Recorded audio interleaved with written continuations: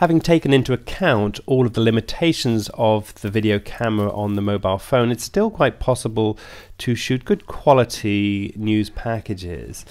Before trying, I advise you to look at the chapter on video.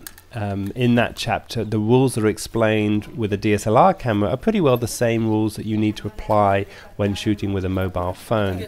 However, the simple things that I'd like to outline to you is first, tripod. Trying to keep a mobile phone steady in your hands is very difficult, much harder than a well-balanced video camera. So I suggest that you always try to have it attached to a tripod.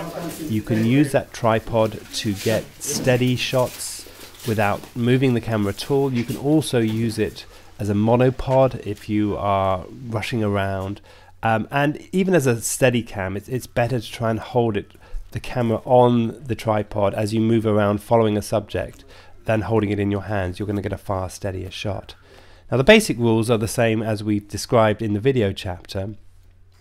You want to make sure that you take 10 seconds of video with a wide shot, a medium shot, and a close-up, and have plenty of options. Just keep shooting 10 seconds, 10 seconds, 10 seconds, and wherever possible, have it locked down on the tripod, not trying to move it. That's going to give you your best option.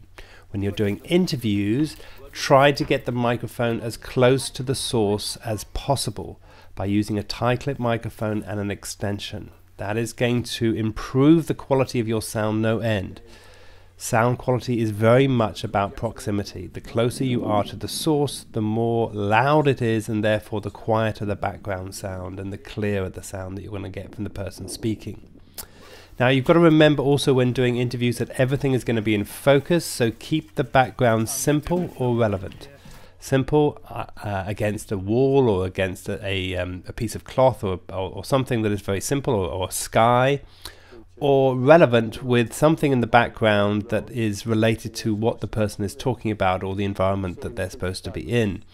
If it's going to be relevant, try to make sure that you have a third with your subject on the third line facing across the camera, and the other part of the image would be whatever is relevant, so a bit of a village or something that's happening. Keep everything really simple. Avoid camera movements as much as you can unless you are following a moving subject. That's the only time when you really want to try to do camera movements on a mobile phone. You need lots of variety of steady shots and clean sound from the interviews, and if you have those two things, you have a good chance of putting a video package together. Okay, got it. Okay. Good job. Yeah.